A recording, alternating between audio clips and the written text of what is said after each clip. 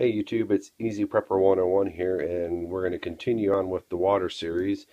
And as you can see right here, this is the Coleman solar shower.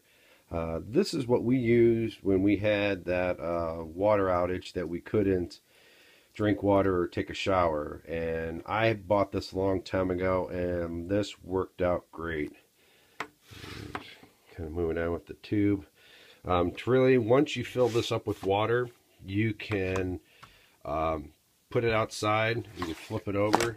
I was filled this up earlier doing some video testing for to show how this works.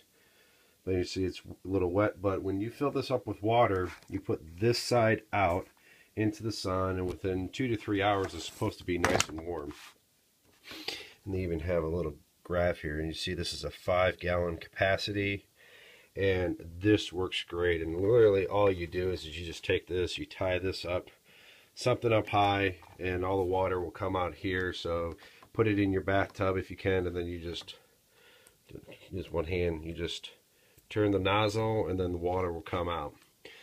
This worked great. Another family member, they went out and bought one when we kind of had this water crisis, but this is a great thing to have, something cheap. It was well under $10. I think you can go and buy it, but very good quality. We used it. I tried it with boiling water, and then I put it outside. It worked great.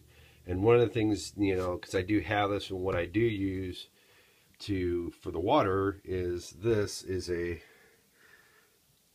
Coleman 5-gallon one. Well, I'm not sponsored by Coleman, so, but Coleman, if you do want to sponsor me, give me a shout out. But this is just a 5-gallon jug that I use for the water. And I'm just going to back up a little bit here. And this is what we have. I have a couple of these that is made just for this the shower kit.